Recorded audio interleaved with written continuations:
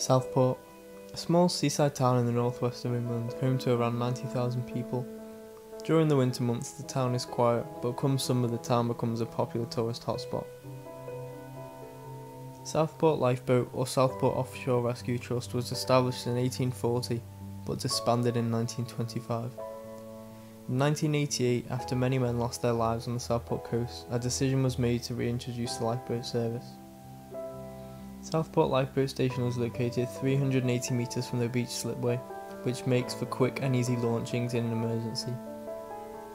The lifeboat station is unmanned until a call comes in which local volunteers who live and work within close radius rush to the boathouse to respond to the call. Southport Lifeboat costs £60,000 a year to maintain and be on standby when needed. The money goes on equipment and training to ensure the crew and the equipment are reliable and ready for any time of day. Funding mainly comes from the Southport Lifeboat charity shop, around 2 miles from the boathouse. They sell household items that have been donated to the shop. I'm Kath Wilson, and I'm the manageress of the shop. Started the shop about 10 years ago to try and build a new lifeboat house. And all the money we've raised has gone towards buying the new boat, the little boat, and towards the new lifeboat build. Southport Lifeboat has lots of equipment at their disposal.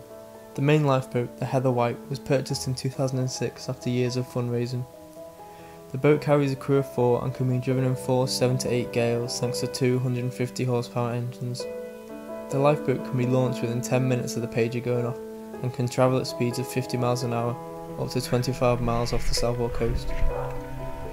I spoke to the coxswain, the man in charge, and asked him why he's on the local lifeboat.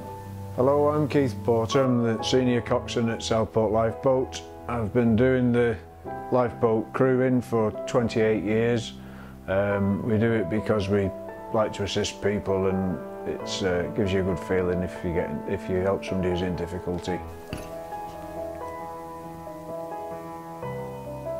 Due to Southport's coastline containing hidden mud, Southport Lifeboat also specialises in mud rescue.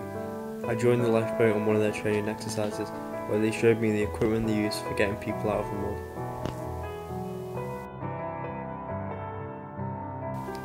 – 2016 was the biggest year for the Southport Lifeboat as they received 32 call-outs, more than any other year. In December 2016, Southport Lifeboat became a charity of the cooperative and was featured on their Christmas advert. This brought in more funding to the lifeboat and keeps it enabled to carry out the important job they do.